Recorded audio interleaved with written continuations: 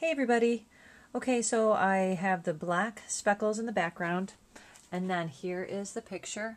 And on the picture, you can see the black speckle background, and now I'm going to draw, or excuse me, paint the white circle that's the cup. And what I'll do for that is literally just make the white circle, and then in the next video I'll show you how I put the brown in. So I'm letting each layer dry as I go. So here is the white, and this is still the white that I used to kind of to make the flecks. I actually blew dry this black background so that the acrylic dried. And what I'm going to do is just make a white circle. I like making that spirally shape to start with anyway. It's one of my favorites. I'm going to make it kind of big.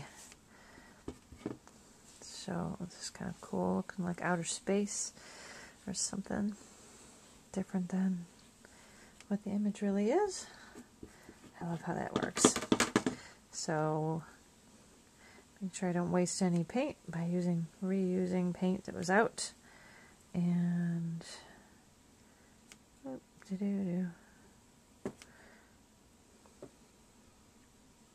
so circle shape. It's not going to be as perfect as the one on there, but it's going to be the idea of circle.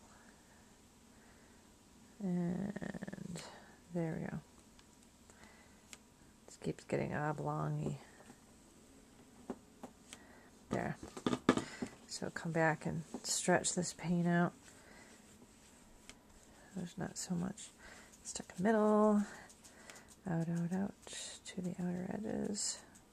And since the outer edges are really what's going to show when this painting is finished, this exercise is done, I'll make sure that that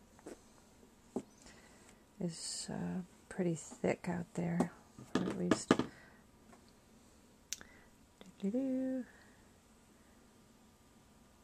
make sure that the circle outside really shows on the edges. Use the rest of this paint. There we go. There you go. Nice and easy. So kind of go through, it's very meditative actually to make these spiral shapes. Probably went all over with my camera. Okay, so there we go. There is the white circle on top of the black speckled background. And yeah, okay, so the next thing I'll do is add in the coffee swirl. Be right back.